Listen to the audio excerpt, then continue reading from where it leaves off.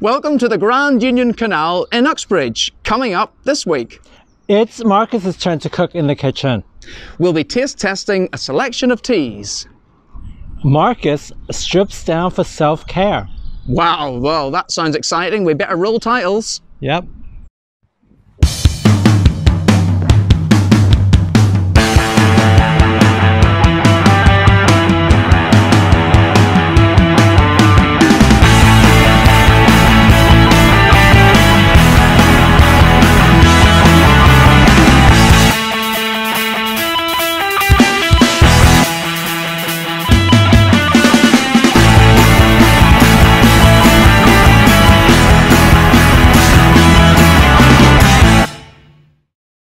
Who's ready for a cuppa? Now it's time to try out some left field teas.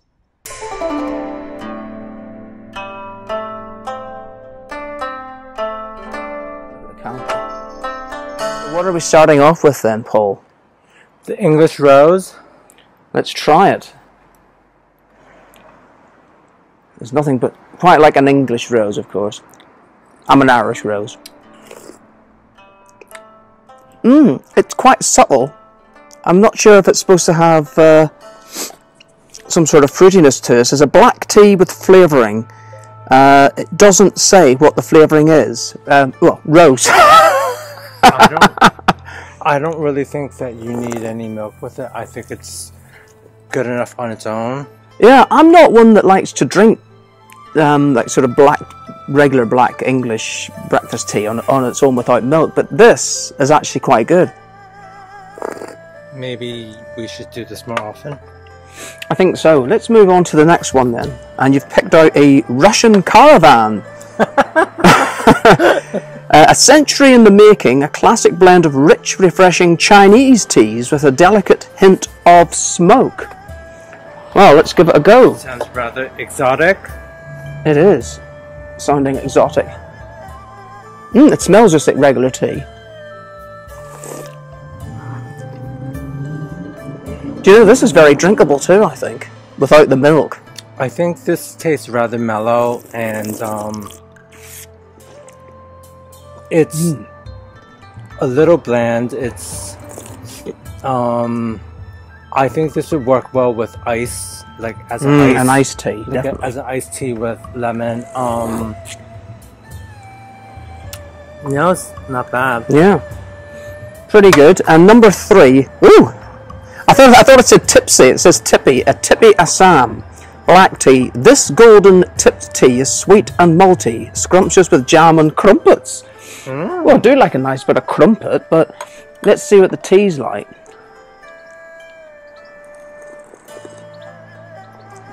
Oh, not so fussed on this. I don't know if it's stewed, but no, there's something a little bit too hard about it. It definitely tastes a lot more pungent and a lot more strong compared to the other ones. It does. I'm just thinking it may be because it's stewed a bit. The last one is a Marrakesh mint, and it speaks for itself. It's a flavoured green tea. So let's give it a go. Might be stewed. But the thing is with green tea, oh, that's nice. With green tea, it doesn't matter if the tea bag's been in longer. I don't think green tea actually stews that much. Not as much as the regular teas. So this one is so this one could clean your palate. I think it'll help with greasy foods. Definitely. And of course, the thing is with green tea, you wouldn't have that. You wouldn't have it with milk anyway. This is rather refreshing too. It is. I didn't actually read out the synopsis of the first with the English Rose. I should say that it's a village fete tea for scones and strawberry jam with delicate flavours of glorious rose. That sounds nice right about now.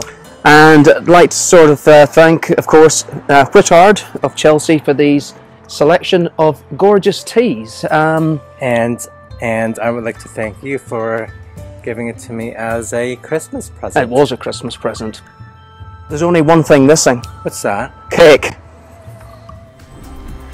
We'd really love to know what you think about the show. You can contact us on our email. It's marcusandpaul@gmail.com. One of the easiest things we can do to relax is to have a bath. Most of us have one in the house after all. So today we're going to take a look at the 7 benefits of a self-care bath routine.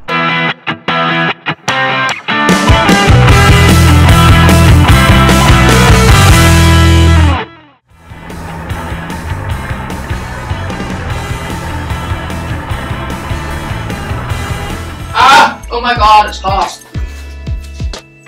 Yeah, it is me. I'm in the bath. I couldn't see the flippin' auto cue, so that's why I've got my glasses on. Most of the time I wouldn't be wearing my glasses in the bath, and you probably wouldn't either unless you're reading a book, perhaps, not a electronic device. You don't want that to fall into the bath, I'm sure. Today we are looking at the 7 benefits of a self-care bath routine. So here we are. Step number 1 is that a bath helps to relax the body. It's right, it's just, you know, you've got to make sure you've got the right temperature. Too hot is a bit scalding and you could end up like Princess Margaret, allegedly. And too cold, well, that's not going to be relaxing. It'd be too much of a chill then, wouldn't it? Number 2, bathing is easy to include in a daily self-care routine. And most of us, as I said at the start, have got a bath in our homes. If you've got a shower, I suppose it depends what kind of shower you have. Number 3, bathing helps the body wind down for sleep.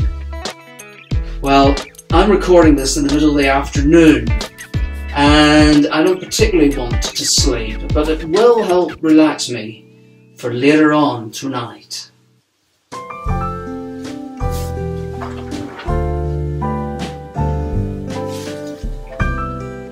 Number 4, bathing helps the body's aches and pains. Well, if like me, you're 21 and you're starting to feel a little bit sore around the neck, around the legs, around the shoulders, around the feet, around the head, around the fingers, around... Oh, hang on a minute. Did I say 21? Yes, I meant 19, of course.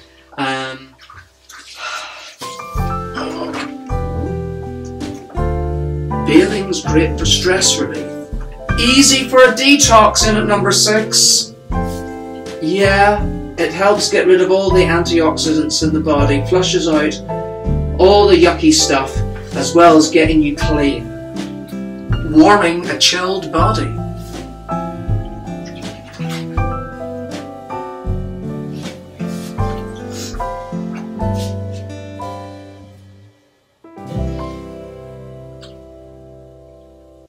So here are my top tips for enjoying a bath. Number 1, free up some interrupted time. It's called me time. Number 2, fill the bath with warm water. Not too hot, because you don't want to be scalded. Number 3, while the water is running, get yourself some lovely suds or bath salts. Under the running water, it really churns them up. It's fantastic. Number 4, have a bath mat ready to step out onto, because the last thing you want to do is step onto a wet floor. And number 5, make sure you've got a towel handy to dry yourself with, because even if you step onto the lovely mat on the floor and there's no towel, well, it kind of ruins the experience.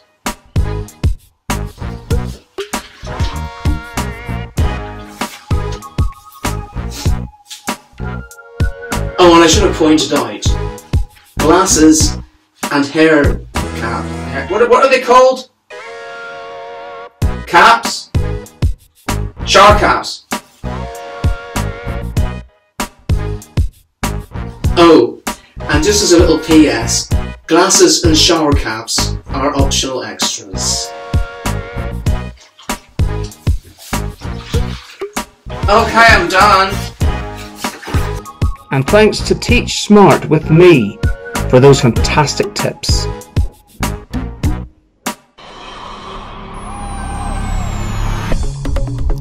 We really missed Eurovision last year, but don't worry, it will be back this year from Rotterdam. So why not join us on May 22nd for our Eurovision special.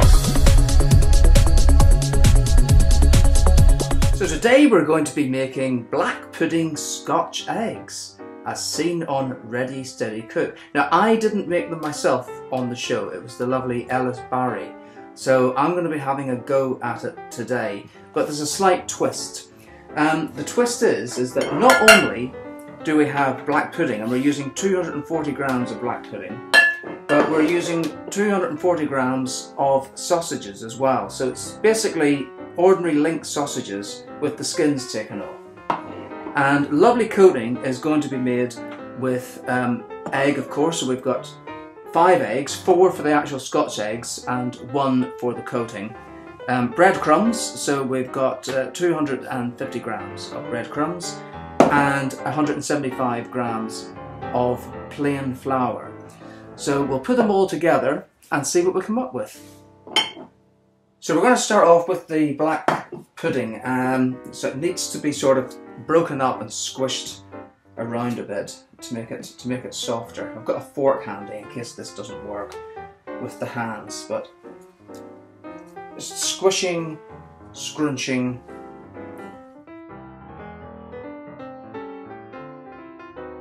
It's a good idea to maybe take it out of the fridge a little bit beforehand. It makes it softer. And this just all goes straight into the bowl. All the little bits and pieces. And we'll get our link sausages. They're all quite squished already, so they can just go straight into the bowl.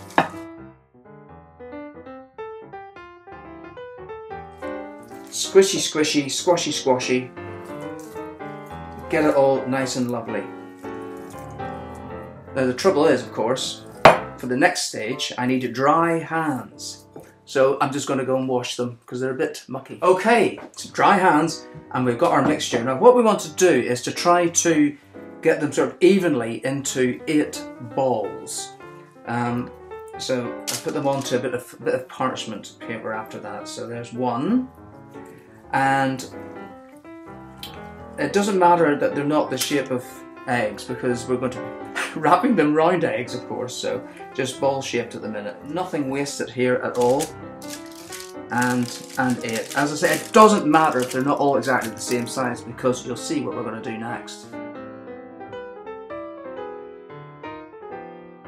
So we've got our little balls of magic, and now what we're going to do, we're going to squish them into flat patties, like this. And we'll put them onto another piece of parchment. So give them a bit of a roll, a bit of a smack. They look like little mini burgers at the moment.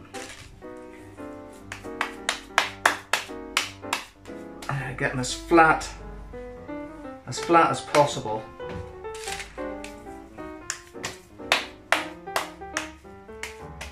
Hitting it there again.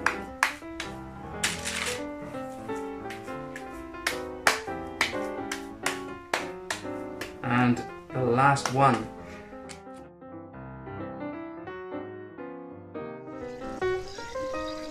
So what we need to do now is to get our 4 eggs boiled. And it has to be cold water in the pan, not warm or boiling water. So we want cold water in the pan. That's about enough. Then what we do, so we've got 5 eggs here. 1, of course, is for the coating later. So we're going to put 4 of these lovely eggs into the cold water before we start to boil it. So there we are, 1, 2, 3, 4.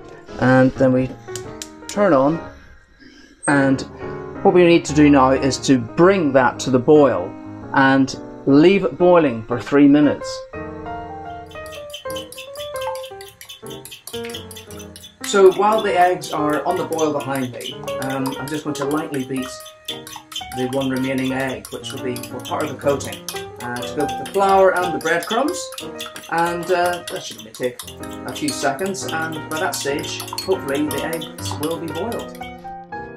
So that's about 3 minutes of simmering time on the eggs. So we take them off and gently bring them over to the sink, where I've got a spoon here, and I'm going to put them into a strainer. 1,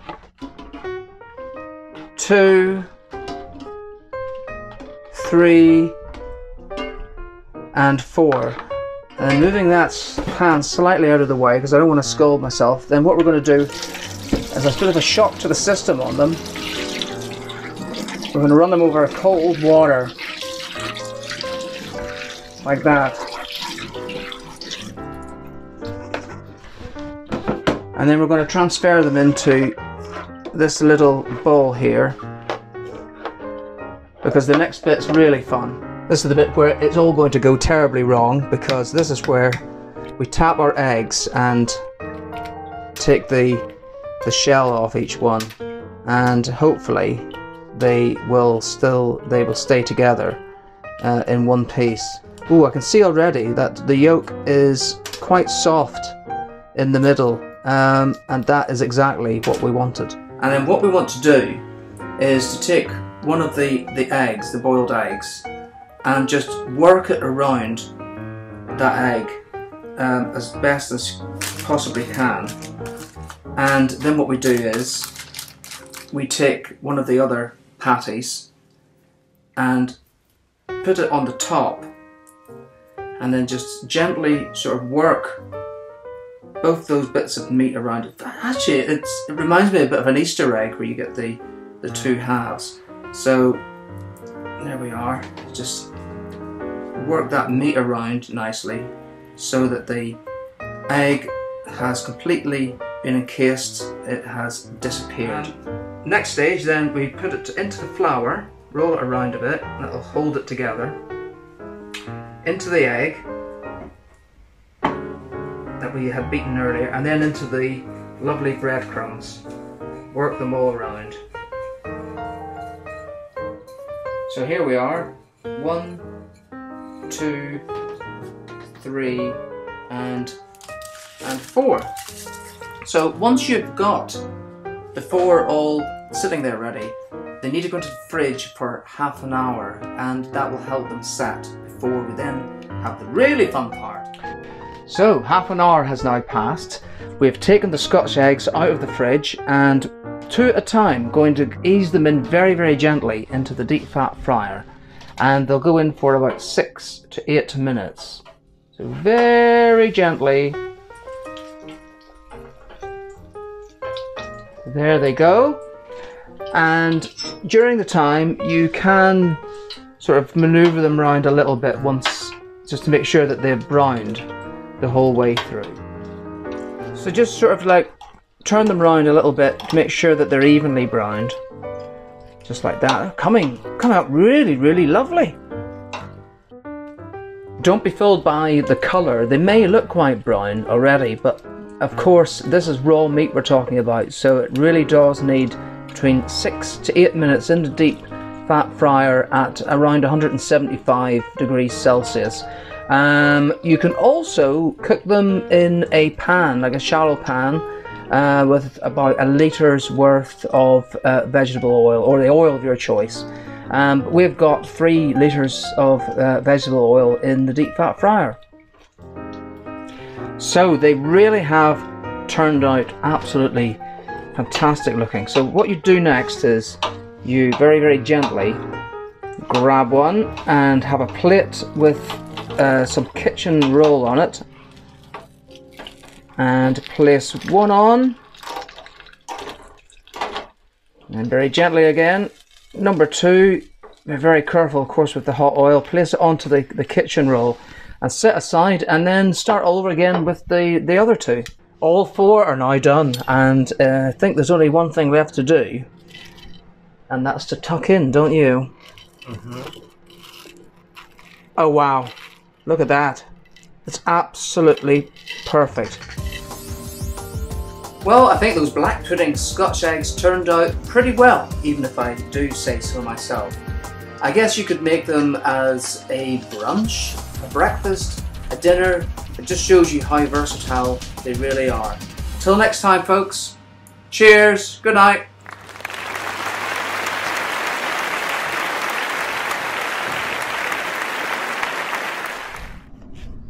Wow, those black pudding Scotch eggs were a treat. And I'm sure you really enjoyed seeing Marcus in the bath. Well, I'm sure you didn't expect that at the start of the show. So you'll just have to join us again next week when absolutely anything could happen. Isn't that right, Paul? Anything, everything. Join us then. Bye. Bye.